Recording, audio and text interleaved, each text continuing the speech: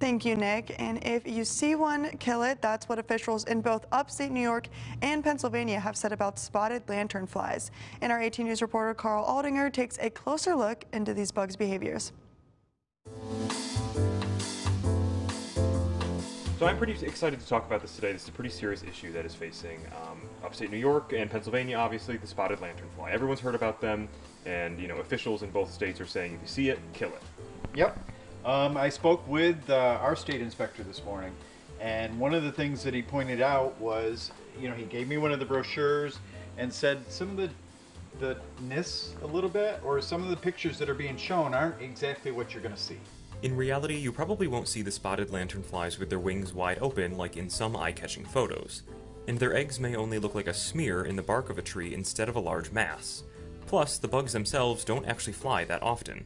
The problem of it is they actually don't fly like a moth or a butterfly. They move like a grasshopper. Interesting. So when they're in flight, they're just doing real quick, and they actually spend most of their time on their feet.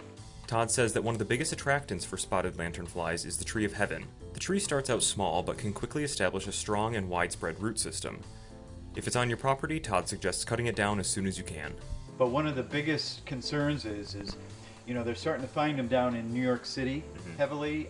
They're finding them in the Binghamton area heavily recently, and they figure they're hitching a ride on the railroad cars. The tree of heaven grows best where soil has been disturbed. So all along the railroad tracks, the soil's always kind of being moved because of the weight of the cars and everything.